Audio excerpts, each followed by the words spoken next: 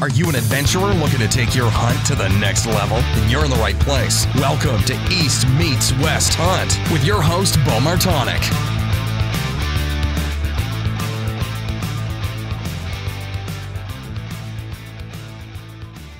All right, we're live. We're live from the Seek Outside tent here. It's classy. It is classy.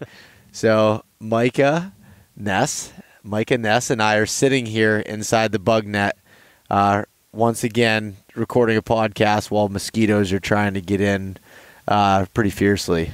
Sitting on the outside wall right now, trying to get in. Yes, it is. Yeah. So we're here in Bird Creek, Alaska, for the Heather's Choice Company retreat. And I just met Micah last night at the company retreat while we were out doing some camping and rafting. So it's always interesting to meet someone in that, kind of environment, just out in the middle of nowhere. And so Micah, do you want to tell everyone a little bit about yourself, who you are, and well, kind of what brought you here now too?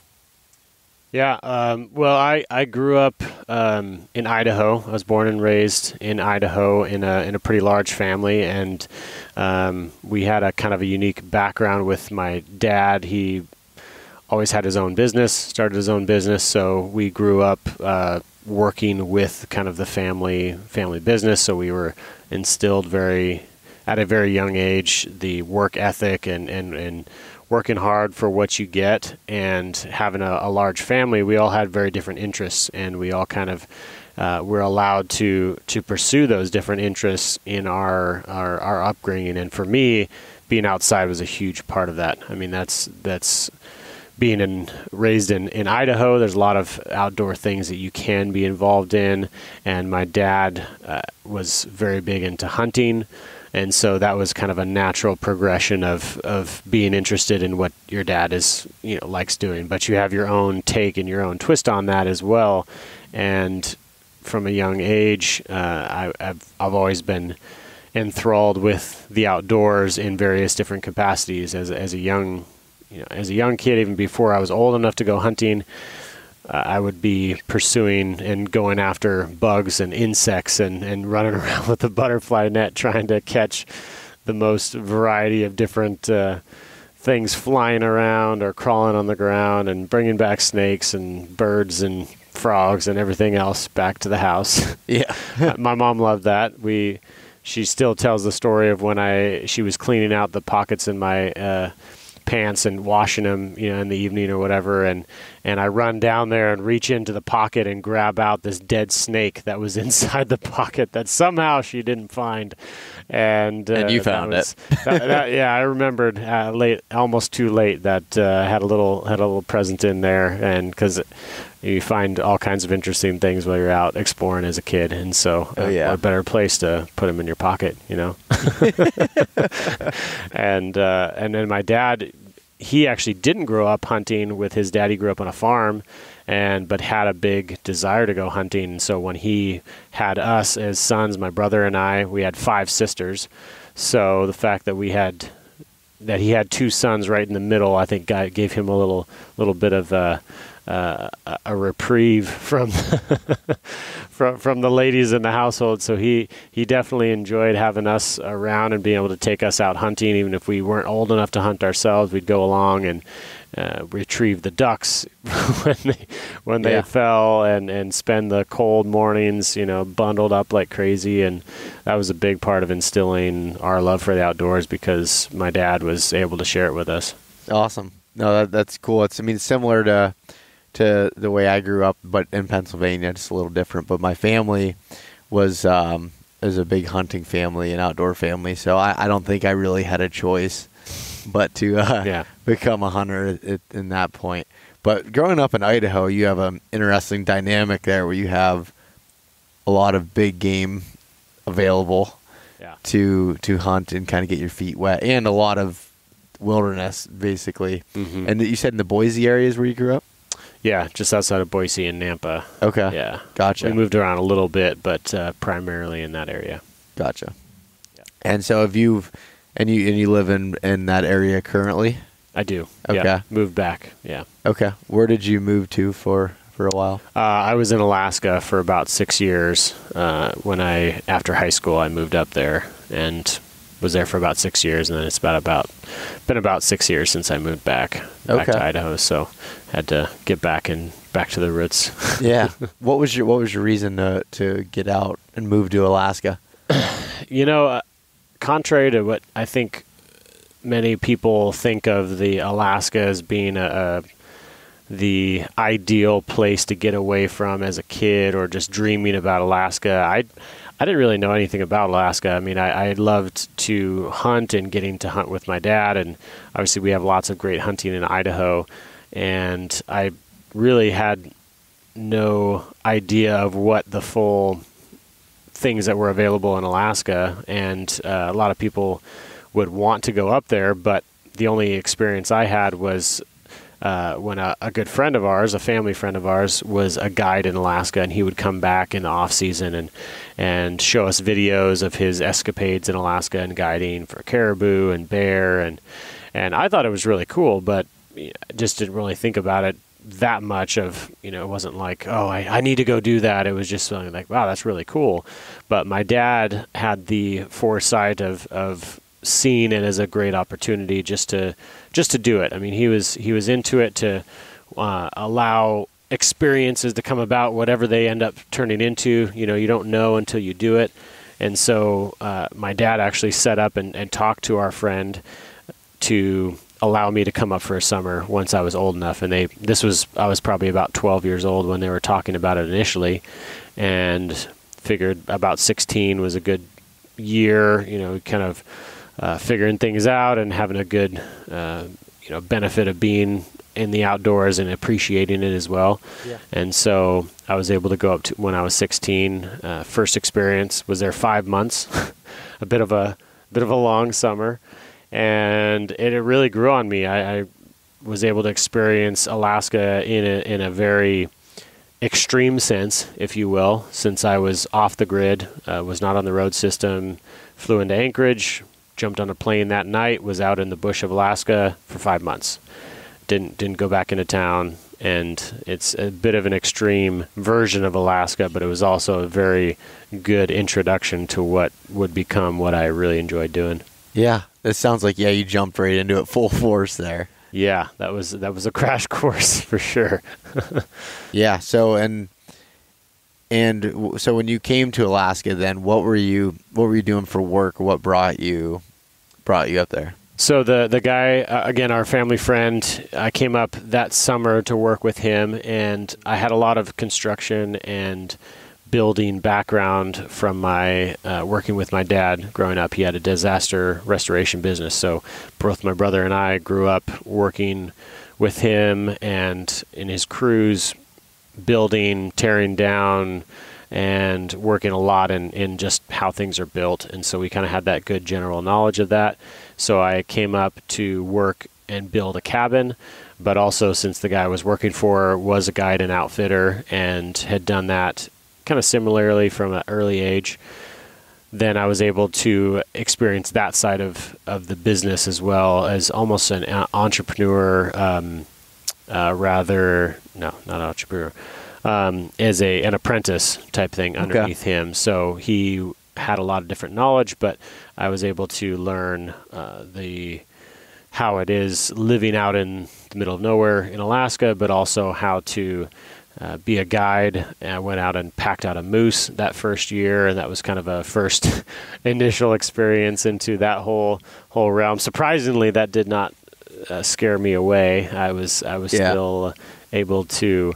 I still enjoyed it. It was a great experience and a challenging one, but that was, I think, the part of it that it may be challenging, but it was still the adventure of it that was so exciting for me to be able to be a part of this process of someone that was able to harvest an animal and then hauling out the meat and taking care of the animal and learning that process in a much bigger scale even than a deer or something like that in Idaho that I'd been familiar with before. Yeah. I mean, a moose is a whole I couldn't whole other animal. Imagine. I mean, I saw my first moose here and live on foot right in the city of Anchorage. Basically, came out from around a mailbox. and drove the car next to it. And I was like, holy shit, that thing is huge, you know? They are a whole nother animal in every meaning of the word. And a friend of mine did a float trip up here last year. We took a raft through and just did it themselves, but went down and floated, and they shot a couple moose. And he goes, you don't realize how big they are until they're even on the ground, and you have to figure out how you're going to take the meat off them and carry it back to the raft. He's like, it was just insane. It's a big challenge set ahead of you when you take down a moose. Yeah. So that didn't scare you away. It didn't, surprisingly, and that's definitely one of the harder probably tasks of being a guide or even a packer and being out on the in that type of arena, is because you have to work pretty hard, and I was no stranger to hard work, and that was just kind of the first step. And through the rest of that summer, I was involved partially with those hunts, but I didn't get to spend a ton of time out in the camps because most of the places were accessed by Super Cub, which is a 2-seater plane, and just the cost of flying someone additional out to a location when you have the pilot, that's a whole nother extra cost. It's not always feasible in the hunt plan. Yeah. And so I didn't get a whole lot more experience in the field aside from that one packing trip, because that was necessary to help the process of getting that moose out. But it was enough of a taste to kind of see what it was like.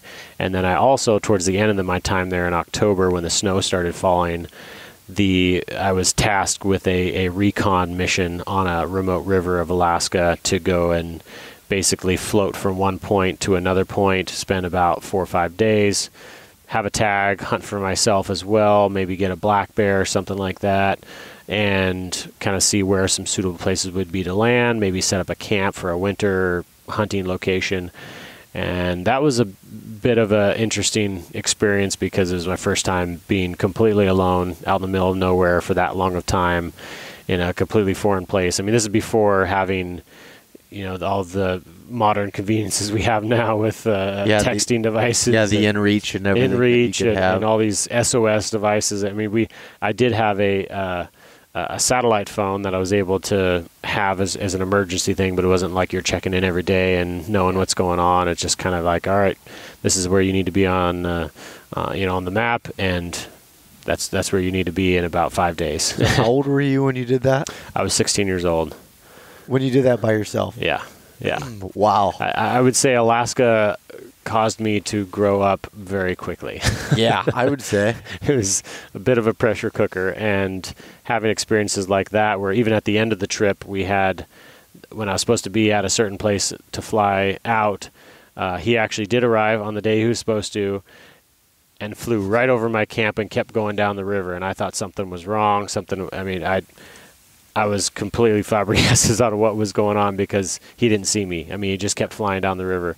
And I was left to myself to sit there and wonder what was going on or why I was not there. Actually, I remember now, I didn't have a satellite phone. I had a radio to communicate with a plane if it needed to come by. And I knew I could float down maybe another 20, 30 miles down the river and end up in a town, a small little village if I needed to, but that was beyond where I was supposed to end up.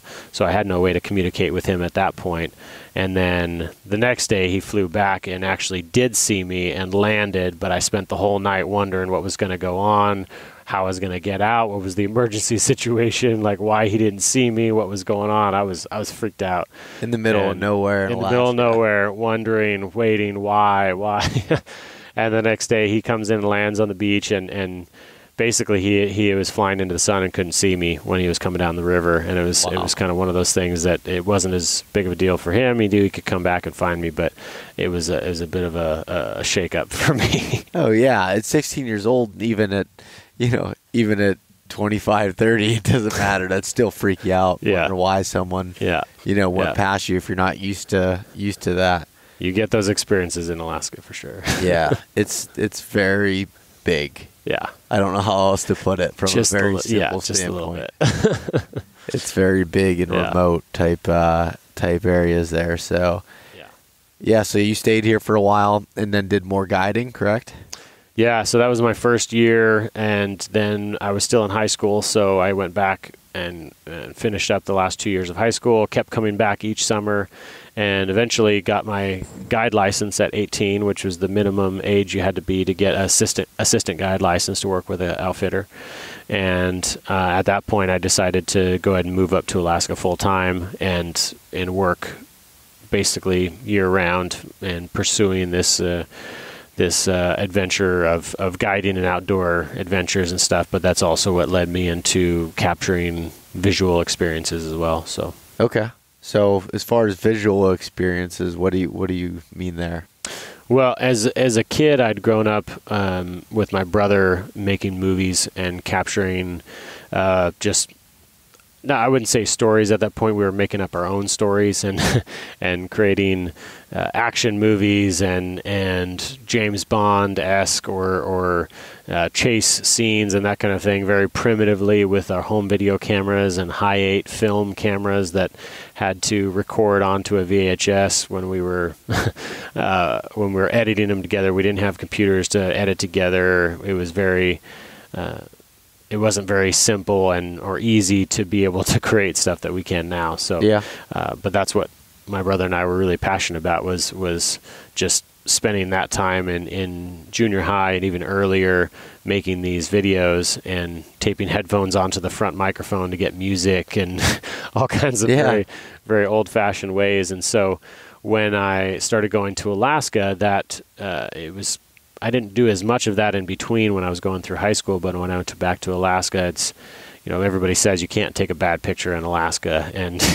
it's definitely an awe-inspiring scenery all around you, and so that desire to capture images, around me or what was happening or creating was really starting to come out again as you have such an incredible backdrop as Alaska. Yeah. And the guy that I was working for as well, he also had an interest in photography and videography as well, and he was able to kind of help rekindle that desire for capturing images and teaching me more about photography and how to compose an image well, and to do that not just in the hunting but also just capturing landscapes and looking at the things around you and how to take, because I was doing photos with film, so you can't just spray and pray and hope you get some great photos. You actually had to take some time and compose your shot and make sure, because you had 25 shots in that roll, and then you had to put in another roll, and it that was cost, that cost $14.50 to develop. You find out a month later if it actually was good when you had to send it in somewhere to get developed and you get them back, and being that we were in the bush, you had to send it off, through the mail to get it developed. So that was kind of my first intro into photography, was having something that you had to take your time and figure out, and so he helped to kind of develop that, if you will. And he also had the interest in video, so he as part of my job, he purchased a nice video camera and software editing to actually learn how to use on a computer, and that was my first foray into actually creating films, aside from the little primitive stuff we'd done as kids. Okay. And then that's led you to kind of where you're at today as a career in outdoor filmmaking. Is that correct? Yeah. I mean, it definitely was that was the starting point for sure. I mean, a lot of things took place between then and now, but that was definitely kind of the initial stepping stones that kind of put me in that direction and led me to where I am today. Yeah. Yeah. So what inspires you, I guess, to keep doing that and keep filming? And because, I mean, I've seen some of your photo work. I haven't seen any of your video work yet, but it's awesome stuff, and just it takes a different eye. It takes a creative eye to look through that lens and see what you're seeing. You know what I mean? It's not anyone can buy a good camera and think that they're a photographer or a videographer, but it's different when you have that sort of eye and that for that sort of creativity and that passion behind it. So what kind of sparked that for you and that keeps you doing it today? I think a lot of it came through actually guiding, and that realizing the desire that I have to share experiences, because what I've told people before is guiding is it really comes down to sharing an experience with somebody else that may never be able to do that without the help of somebody else. I mean, they can't just go out and hunt some of these animals without having a guide. And you are, in a sense, creating this experience for them. And ideally, it's a great experience. It's one that they can fully appreciate and enjoy. And that's what they're coming for, is really an experience. Not everybody has that type of a mindset. Sometimes they're just there to accomplish a goal, or they're just there to kind of check a box, and unfortunately not everybody can appreciate the full experience of what it is to be in Alaska, or pursuing any animal really in wherever they may go, whether in a foreign country or the US or anywhere. And so as a guide, you are tasked with a lot of different jobs. You're taking care of them. You have to be not only a guide, you have to be a cook, you have to be a packer, you have to be a psychologist when things go bad and the weather's bad and you're stuck in a tent and you're having to keep someone motivated and positive when things are really not very positive all around you. So I feel like it leads to a lot of different areas where you can have a positive impact on somebody. Yeah.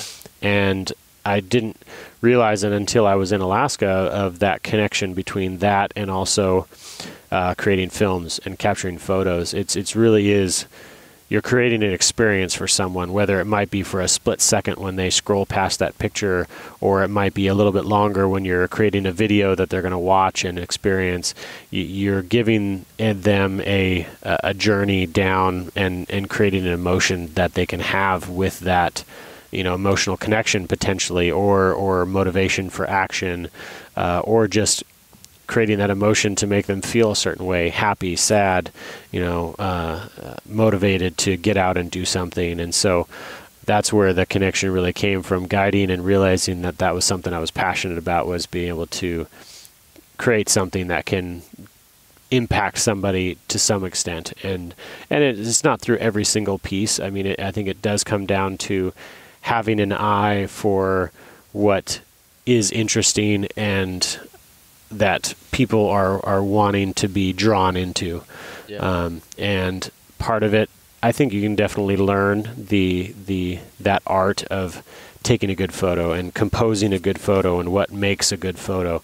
But there is some part of something that can be innate in what you do. And I feel like that was an early age with my brother and I, was just seeing things around us maybe a little bit differently, and being able to find those things that kind of set apart an image or a photo. And that never changes for me. It doesn't matter what the backdrop is, whether it is something I'm really passionate about, such as the hunting and outdoors and that kind of thing, or even in anything, in creating a video for a business or telling someone's story that is impactful. It may not be related to the areas of expertise that I enjoy, but it is still capturing someone's story or image or experience that you can share with others, and create that piece that someone else can kind of dive into, even for a split moment, or hopefully longer than that. Yeah. No, that's awesome to hear that. And I think, I know when I see a good piece put together, I'm going to speak specifically to film. When you watch it and when you get emotion drawn to, you get pumped up when you watch a film. Yeah. That, I'm sure for you, that's a satisfying, thing. And I get that through when I do writing, and I'm writing for people, and I get somebody saying, "Oh man, that's awesome. That hunt you went on. I really want to do that. I'm gonna go out of my comfort zone and go hunt elk this year, do something." That's an awesome feeling that you helped that person out through capturing the experiences that you're getting to have, and be able to put that in front of other people's eyes. And especially video and photography. That stuff, it's visual. You know what I mean? You connect a lot easier than even having to read something. It's there in front of you, and if you can create those right emotions, then I think you've done something. And some people's different. Each person has different reactions to different things, and may be motivated by different things. Something I may watch may get me excited where it's not a big deal to you. You know, it's each person specific, but that's awesome. That's awesome to hear there. So you've created a whole business and a whole lifestyle around that, right? Yeah. Between my brother and I, so initially when I was living in Alaska, I would come back and I had started making these films and photos up in Alaska for different companies there. But my brother was kind of doing a similar path back in Idaho as well, learning film and kind of advancing some of the passions that we had done as a kid as well on his own side. And my dad, being the entrepreneurial spirit that he is, he had several side projects that he had going that required video and photography, and it was kind of the extra impetus to create something and be a part of something that would be more in a business format, where we're actually not just going around and creating stuff on our own or for our own purposes, but also creating it for a purpose and for a business or promotion and promotional type material that would allow somebody else to get their message out. And so as I was coming back in the wintertime, in the off season from guiding and doing my work up in Alaska, then I started initially actually working in local competitions for short films in Idaho and competing against my brother with those, but then we would work together on these other projects. And so we had this kind of this brotherly competition going on between video, and I feel like it actually helped us to get better, because we could see what each other was doing and figuring out ways that we could make it interesting or go to the next level or make it, what we were doing even cooler. Yeah. And eventually that led to where, because we were doing these other side projects together, we realized how much more effective we could be working together, and we had our own strengths and our own weaknesses, and pairing up together with both of us really helped us combine what we were able to do and make a really good team to cover both of our sides of what we were good at. And that was really the avenue we wanted to end up. We saw our dad being able to make his own way with his own business and put in that extra time to make that work and support his family that way. And we both were drawn to that and wanted to do it for ourselves and have a business that we were invested in, that we could call the shots and create and not just clock in and clock out every day. Yeah. It'd be something we were really wanting to do, and we had that option to, especially now with the tools and things that are available. A lot of, so many people have that opportunity. They can go and create something that they're passionate about. So we took that and ran with it, and because we had an opportunity to make a film after we'd been doing some videos of weddings and businesses, there was a company that was filming a race, or we were going to film this race for another group, and it was a foot race, an ultra marathon race, and they wanted us to come and film it, but they didn't have any way to. The race was starting out. They didn't have any money, so they couldn't pay us, but they could promote us and get our name out there. Well, we didn't have a name. We just had us. It was just us as freelance, work on our own, and so we didn't have a name or anything to promote. So it was a matter of coming up with a business name and getting the business license and making it happen, just because we needed to in that setting, and that was kind of the extra push to get it to that next level of making it into a business and really, really getting serious about it. Yeah, no, that's awesome. And what's the name of your business? Silverline Films. Okay. Yeah. So to jump a little bit different gears here, this morning we had tents set up next to each other. Woke up in the morning and your tent was empty, and I ran into my brother. And he's like, "Yeah, I was down by the glacier taking some photos." And he goes, "Micah came down." I was like, "Hey, there's a cabin, okay, as far as you can see up on top of this mountain, way up there." And he goes, "Hey, do you want to go for a run with me? I'm gonna run up to that cabin." He's like, "I don't know if I can run up there right now." And so, anyways, what I'm getting at here is, it sounds like you like to run a little bit. You got up this morning and ran whatever it was, 3.5, 4 miles straight up to the cabin and then back down. And when I say straight up, it's up there. So It was you like steep. to do a little bit of running, huh? Yeah, you could say I got a running problem for sure. It was, which is kind of funny because it started around the same time as when we started our video business. That race that we filmed for getting the extra push to get our name and our business together was also where it created a switch that I feel like switched on that was off in my mind about my opinion of running and what that was really all about. And this was an ultra marathon race, which is basically a distance, anything over a marathon distance. And these people were out running in horrible conditions with rain and snow and mud and yes, they were working hard. Not everybody was smiling, but they were doing it and they were enjoying it. I mean, it was something that was challenging that they took on, and they didn't call in sick because it was bad conditions out. They went out and pushed hard. And it was really just something that drew me in of what these people were all about and why they were going out and pushing themselves so far. And so in that same process of time, I filmed that race. We watched a film about a 100-mile race, the Western States 100, of multiple ultra marathon elite runners that were racing against each other. That was a really inspirational documentary about these guys racing against one another in this crazy, crazy ultra marathon 100-mile race. And then I read a book called Born to Run, and it just really set my... Who wrote that book? I've heard it before, yes. and I can't think of it off the top of my head, but I'll think of the name. I can't think. You're not of the the top first of my head person either. that's brought that name up to me, so that's why.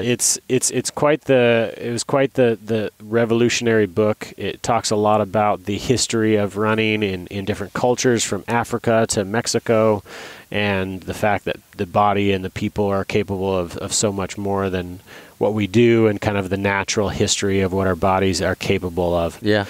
In more specifically in running, and even in health and wellness and all that kind of stuff. So it connects to a lot of different things, and it really just brought to my attention and what this thing is about running and what it can do for a person and create just a lifestyle for somebody. And I enjoyed being fit in a sense. I wasn't working out all the time or doing all kinds of active things, but being in the outdoors, especially guiding, I was doing a lot of active pushing things a lot, packing out animals from the middle of nowhere. And I mean, you push yourself beyond what is sane sometimes when you're hiking way back into some crazy remote locations, as you know, and just having to put in that extra time and carry that extra weight and pack out that animal and climb that mountain or cross that river. I mean, there's a lot of challenging things in the hunting side of things and guiding as well. And so this was just kind of a natural progression for that, I think, was having the ability and opportunity to push myself beyond the norm, I guess. Yeah. And it was a challenge, and it kept me in shape. It kept me in the outdoors and spending lots of time. And the group I was in when I started running was into long distance. Yeah. And so it was more of an adventure and a challenge than it was just going out and running a couple miles to get speed work or running fast. And so because of that, you're able to enjoy the surroundings you're in, and you end up in some pretty cool places when you can just go out and just run and run up to 10, 20 miles or something versus not have a cap on it. Just go until you're ready to go back. Just go. Yeah. And just go off of your body, and then realizing what is possible. And I started with short runs and did a couple 10-mile races and ended up jumping into the long distance ultra marathon side of things pretty quickly, and realizing that it is possible to run 32 miles or more or 100 miles and really push your body and realize that we are capable of a lot more than we realize sometimes. So what's the furthest you've ran? 100 miles was that longest? Holy shit. Distance. And I wouldn't say running 100 miles is a little bit of a stretch for me. Maybe some people in the elite category can do that where they run the whole time. You do a lot of walking. I mean, you're moving at a decent pace. You have to finish in a certain amount of time. But you do. You ran 100 miles. Don't try to cover that. It was about like an old man hobbling with sticks at the end. But I did complete it, and it was definitely the hardest thing I have done to date. And but realizing that the body is capable of doing that in less than 2 days, and it's pretty crazy. It's pretty amazing. So I'm sure that helps you from a hunting standpoint too, just because there's a lot of miserable moments on a hunt, and you having that background of it can probably make you push through it a little bit. It is, yeah. I think it crosses over to a lot of things in life, and especially hunting, because, to stay out there when the conditions are not always good, or the weather gets bad, or the animals aren't there when you want them to be, and you got to go over that next ridge or over to the next valley. I think just having the mindset that you can push through that. You can go farther than you realize, even though your legs may not want to or your body may not want to. And you have that goal that you're pushing for.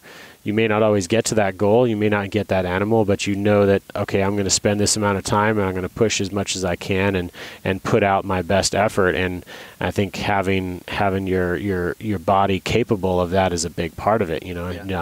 Not worrying about getting too fatigued and having a medical emergency out in the middle of nowhere. I mean, that's a big deal. And so making sure that you're prepared for that, and running long distances is in a small, almost a condensed sense of a really extreme experience. And so when you put yourself into that and realize you can go beyond that, then when you're out in the day-to-day life or everything else, you feel like, okay, I can take that on. It doesn't matter how hard it may look. Yeah. That's I completely agree with you there. And not that I do anything as far as an ultra running standpoint, but when you do anything that's hard and puts you out of your comfort zone like that, and I like to call them like different events, whether it's crucible events almost, whether that's maybe that's a long hike that you're going for a few different days with a weighted pack that it's out of your comfort zone a little bit, you're pushing through no matter what it is, and it'll make you stronger in the mountains for hunting, and then also personally in life when things come up, when challenges come up, you can realize what's not really as big of a deal as you think it is, and figure out a way to get around it and deal with it. So exactly. Awesome. Is there anything else you want to add on that side of things from the ultra running perspective? No, I think I think it does apply to a lot of different areas of life, and it keeps you motivated, keeps you moving, and I think having a body that's in motion a lot is going to keep you on the right path in the long term for sure. Okay. I have one last question for you, and I ask everyone the same question. So, how do you define adventure?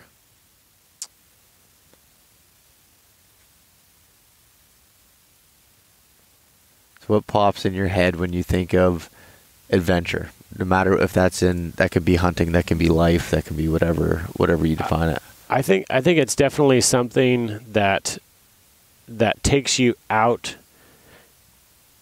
whether it's outdoors or somewhere else, that allows you to be in awe, but also to have something that is challenging and different, that kind of awakens the senses. It's something that I tend to relate it more so to an outdoor experience in that sense, but I think it can be in other ways as well, whether you're just experiencing another culture or spending time with somebody else, and it's something that really can get you outside of the daily norm, outside of your comfort zone, the daily grind, the daily comfort zone, and it's really something that it allows us to be alive. I think having adventure in our life can take a lot of different forms, but it does keep us realizing that there's more around us. It's not the day to day in and out. It's something different, and you get out and experience it for sure, because it's key to keeping us alive and growing as well. Awesome. So where can people find a little bit more about what you're doing and some stuff with your company? So on the business side of things, Silverline Films is our business, my brother and I and our team.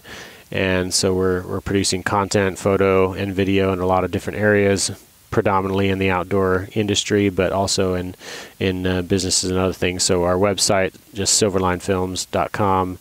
You can find us on there. Also Facebook, Instagram, all of those areas. It's all Silverline Films.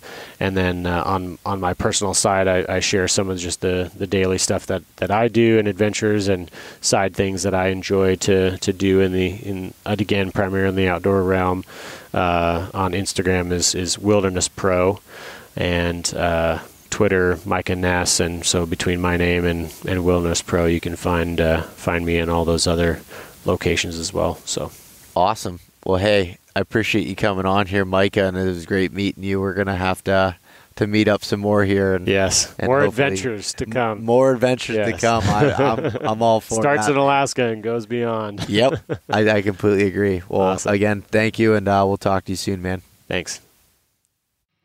Thanks so much for listening to this episode of East Meets West Hunt with your host, Bo Martonic. For more great content and to stay up to date, visit eastmeetswesthunt.com, Facebook at East Meets West Outdoors, and Instagram at East Meets West Hunt. If you enjoyed today's episode, please review and subscribe, and we'll catch you next time.